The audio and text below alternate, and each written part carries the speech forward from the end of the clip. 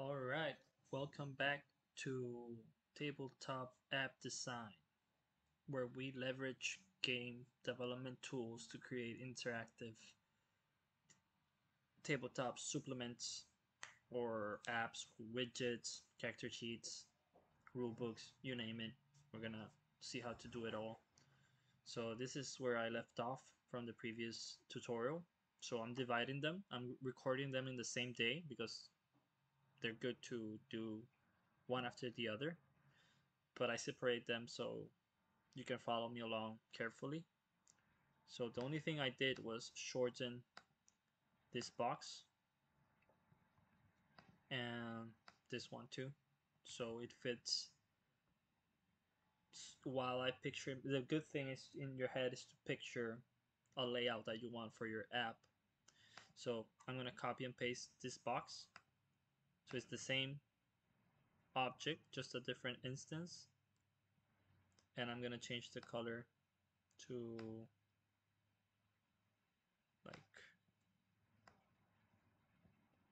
a red, like that, so it can match this highlight. I'm gonna copy the text, create another instance of the same type, of the same entity or object. I'm gonna erase this so it's empty, so it doesn't have a variable or anything. So it's just the same type of text box holder, but just no variable and no default text. And I'm gonna select all my box holders, the first two ones, the middle one, and this one, and I'm gonna add an instant variable, and I'm gonna call it identifier with a number, with a numeric value.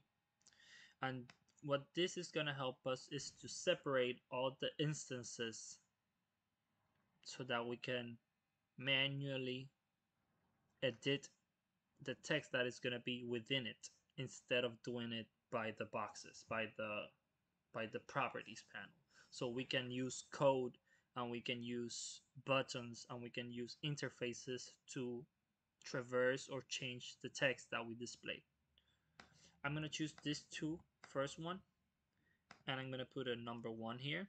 So I choose the first two boxes and I put number 1 because I want to tell the program every time that a text box has a number 1, you're going to use the variable text.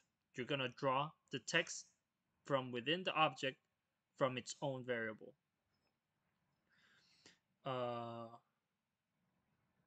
This one, I'm going to name it number 1 too because I want to do the same thing.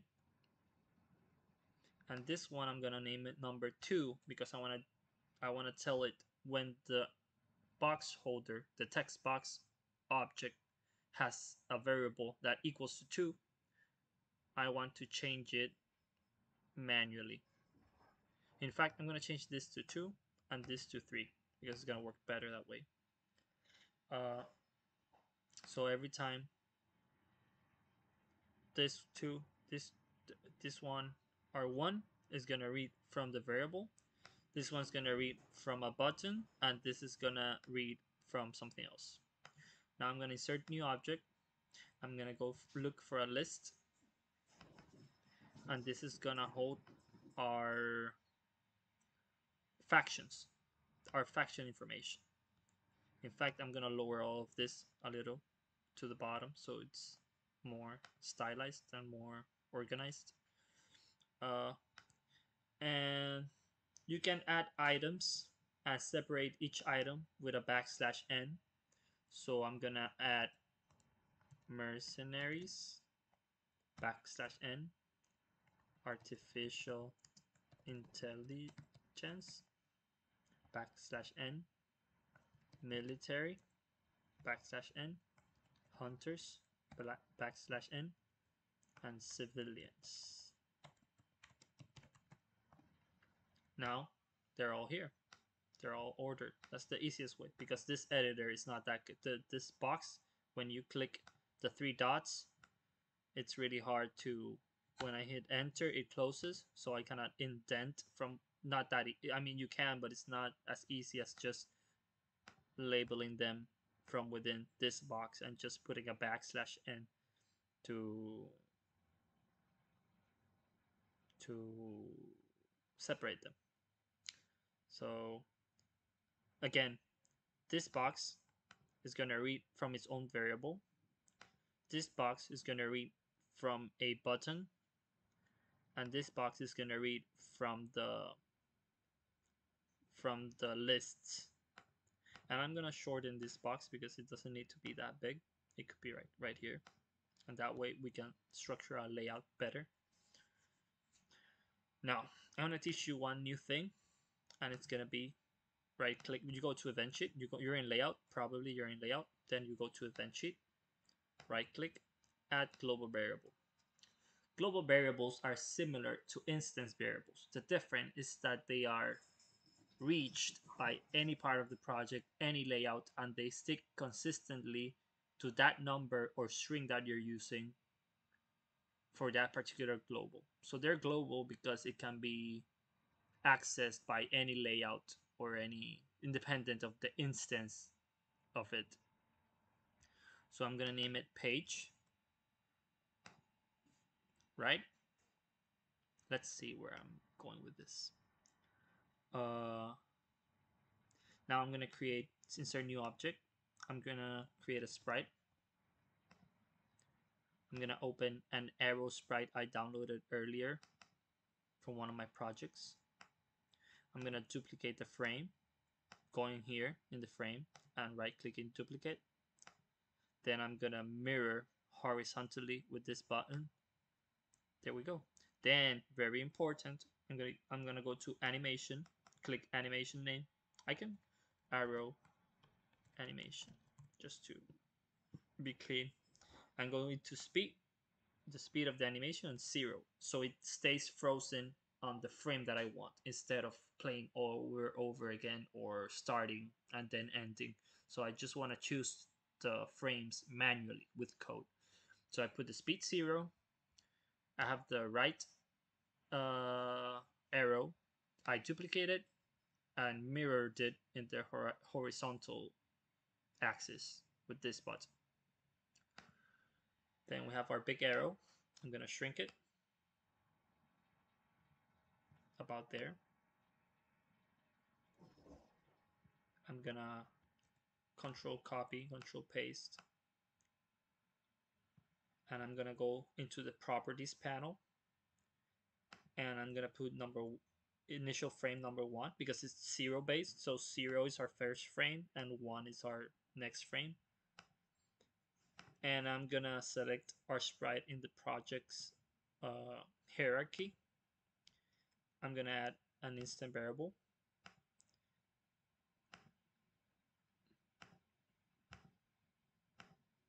And I'm gonna name it direction. I'm gonna make it a string. I'm gonna choose the right one and put right, and the left one, and I'm gonna put left. This will all make sense in a few seconds. So I go to my event sheet.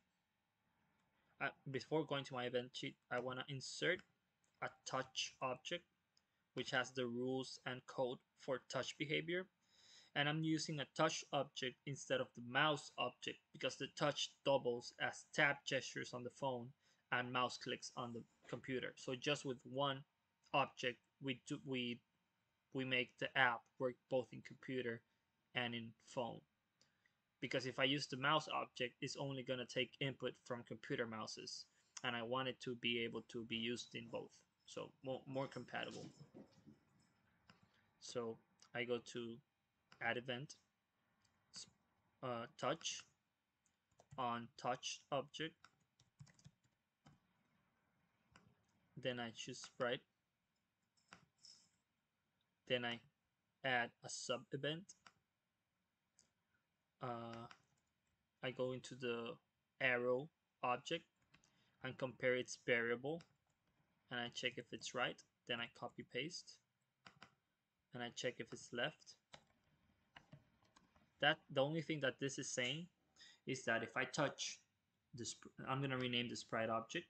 Remember that arrow UI. I'm gonna name it UI arrow, and untouched UI arrow. And if the arrow has a variable that is named right, and also if it has a variable named left. So this is going to work with the right arrow, and this is going to work with the left arrow because we already named their variables like this. Their instance variables, the right is right and the left is left. So I go to add action, system, add to the page. We name our global number variable page because that's the page we want to change with the keys. So if I press right, I want to add one number to the page. If I press left, I want to subtract one number from the page. And depending on the page number, we're gonna redirect some text into the box. So that's done. I'm gonna copy paste, enter, and I'm gonna subtract from the page 1. Now there's a little thing here happening that if I keep clicking the left arrow, it's gonna keep subtracting, and it's gonna go 0, -1, -2, -3 every time I click the left arrow. So I'm gonna add an event and say system compare variable page less than 1. So every time my page number is less than the first page, I'm gonna set the variable to 1. All right. And now what I'm gonna do is that I'm gonna say variable page number equal to 1, and then blank sub event. We use sub events to keep it clean and organized. Page number 1. So when every time the page number equals 1, I'm gonna grab my text box holder and compare instance variable identifier equals 2. So that one is choosing this box, this, because that's the identifier number. So it's always going to choose the middle box when I compare it like this. So every time my page is on number 1 and my identifier from the text box holder is 2, I'm gonna set value box text. We're gonna make my life easier from copying this. I'm gonna erase it from here. Set variable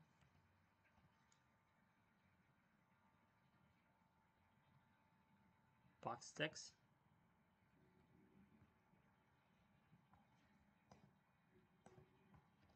There we go. But this won't work perfectly because remember in the other episode that we said that the \n worked on the boxes?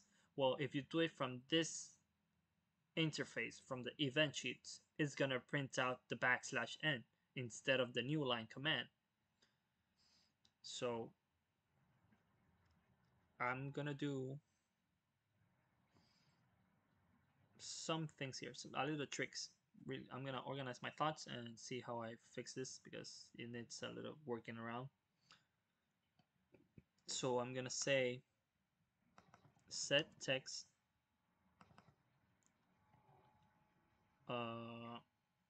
text box dot box text. So every time my page is number 1, my identifier is number 2. It's gonna choose the box text. I'm gonna give it the first instruction, or I'm gonna make this the parent one,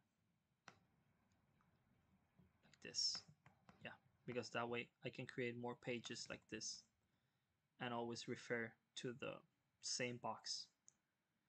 So this, well, I'll explain this in a second.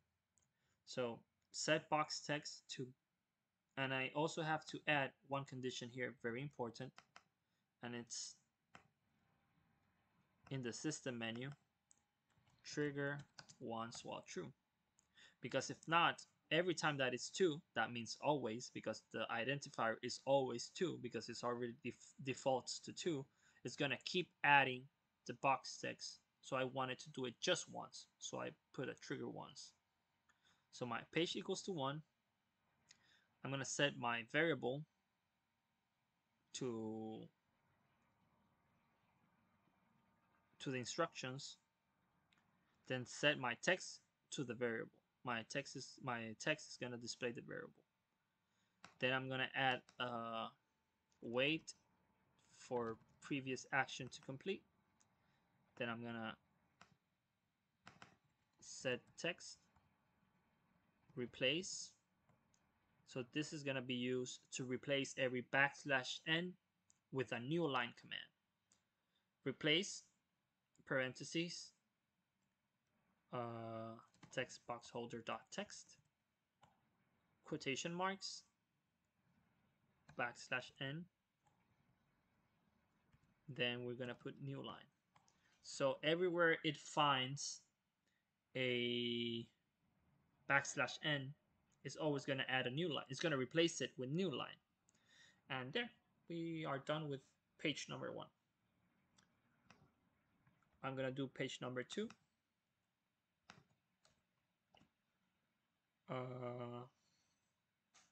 And I'm going to leave this as is, but I'm going to change the variable, the box the variable that is going to use to display the text. And I'm going to change it to a game rule, any game rule that I just come up with, a new game rule. So taking turns, then \n. Every faction has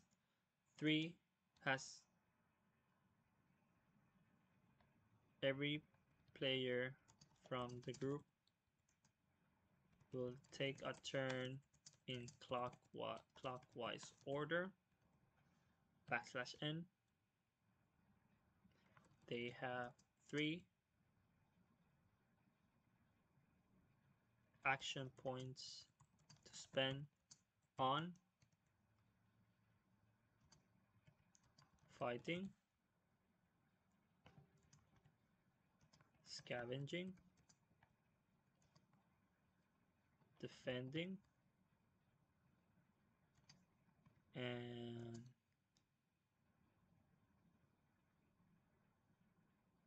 defending.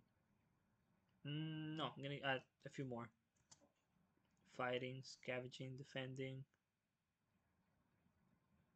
surviving. What else? Fighting, scavenging, defending, surviving. And reconstructing. That's our second rules.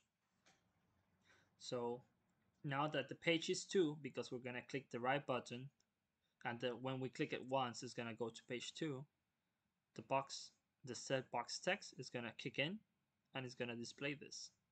Now, I can do that again, put number 3, and I'm going to say the hunters have advantage over scavenging, \n. The military has advantage over protection, \n. The mercenaries have advantage over fighting. Just a rule. Fixing the grammar errors.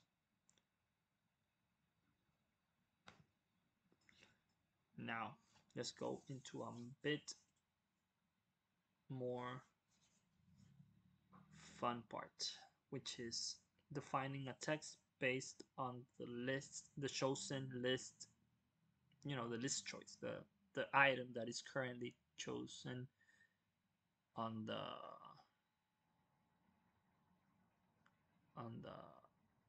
list object. So I'm gonna say list, compare selected items. I'm gonna write mercenaries, copy paste, artificial intelligence,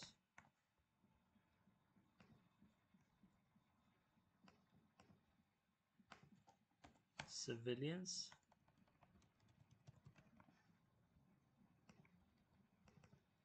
hunters,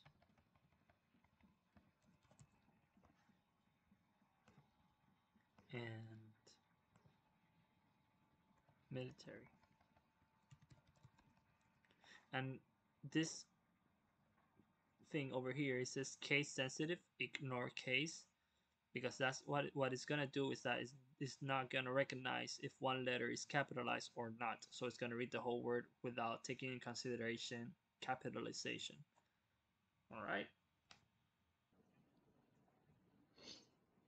Now I'm gonna make an event that's gonna say variable inside the text box holder identifier equals 3, and I'm gonna move this above, choose this 5 events and drag them with mouse until they're children of this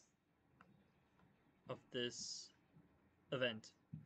So this is gonna relate this 5 events to this first one. So it's gonna first read if this is true, then it's gonna read if this is true. Then I'm gonna copy the trigger once, put it here. So it's saying if my box, which is the third one, identifier 3, every time, the first time my identifier equals 3, I'm gonna choose that box. Then I'm gonna check another object that doesn't relate to my identifier 3 box and check if the selected item of the list is mercenaries or any of this. Then I'm gonna text box holder, set text. Then I can put the flavor or the instruction or the information of the faction. For example, mercenaries are added at fighting, defending, and pushing forward in battle. They have, I'm just gonna have advantage over combat. And I'm gonna erase this because this is not needed. I'm gonna copy this.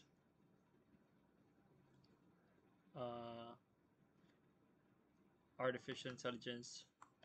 Artificial intelligence lives within circuitry.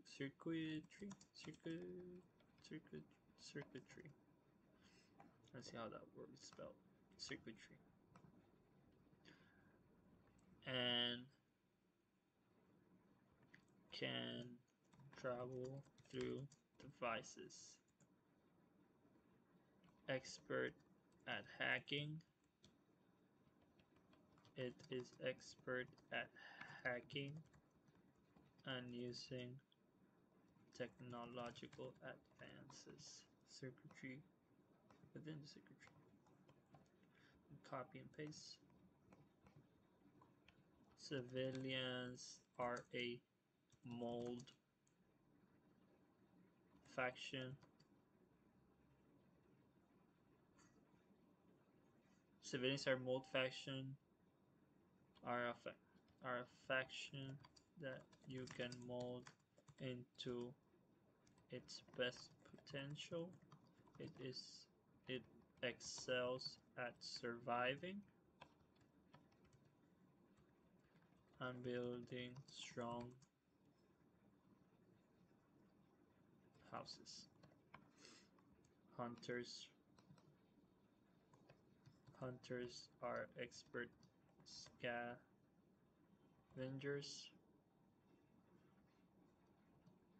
and live within communities.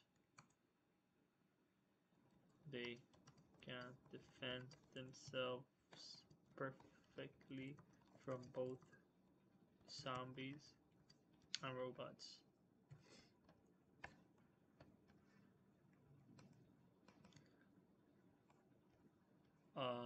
Military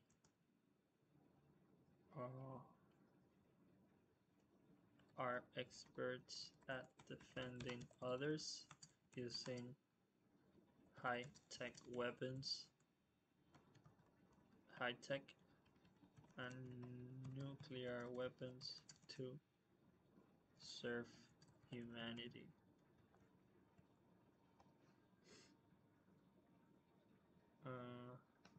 Artificial. They have advantage over technology.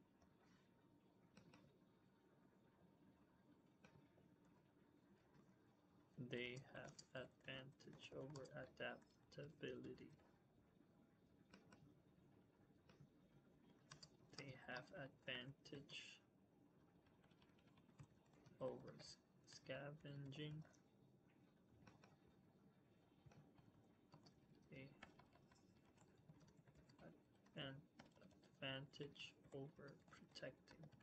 So this is just flavor and context of uh, game rules, for example, and this is like the equivalent of classes or factions in this mock-up game, you know, in this quote-unquote game TTRPG app. I cleared some events. I erased the trigger once while true because I figured it's not needed. So we're gonna test now to see if that's true. It was giving me an error with the trigger once while true here because some technical issue with how the variable is read. But I guess if I take it out, it will work. Oh, I hope so. So let's test it out. So now it's not printing the indentation, and that's because I definitely need the trigger once while true, but it's just here that I need it, not in all events.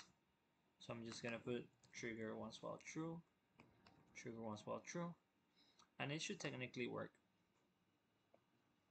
Boom. The indentation is working. The clicks are working. So every time this is going to page 2, page 1, page 2, page 1. And if I choose my faction, it gives me my prompt, my rules. So you can use all this information and buttons to create more windows, more layouts. I'm gonna explain that in the next video. But yeah, this we've done a basic UI because all of this is just UI, and you can leverage what we've learned in these 2 videos and do now you can do more things. You can use buttons to create pages and drop down lists to give you prompts of rules that you have for your rule book, right? Another thing I can add is this one. I could add greater than 2, set page to 2, because if not, it's gonna keep adding beyond number 2. It's gonna be number 3, number 4, number 5, and then it's not gonna work correctly. So I just add page. This maximum should be the maximum amount of pages you have here. So if you have 3 pages, this one should be 3, and set page to 3. Greater than 3 and set page to 3. If you have 5 pages, it should be page greater than 5. Then you put page 5. and it will keep truncated the amount of pages that you have correctly. I hope you've enjoyed these two videos. The next one, I'm gonna go into dice roller and stats. We're gonna use similar functions, similar code, nothing more complicated than we have already seen. So what we saw on this video, to recap, was adding touch events that work with mouse and touch, uh, global variables, uh, how to create pages with a global variable and truncate it to the amount of pages you have, using identifiers to change text depending on various conditions, and this one is depending on the page source, and this condition is depending on the list choice. So yeah, I hope this is simple enough to get you going creating an app that showcases your rules, and that way you can play with your players on your table more efficiently. Save the environment, less paper. We're gonna get into character sheets that are functional with Discord. That's gonna be like the third or fourth video. We're gonna make a character sheet that posts directly to your server, which is super easy with this system and these rules and all this. I hope you enjoy. I hope this is useful, and see you in the next video.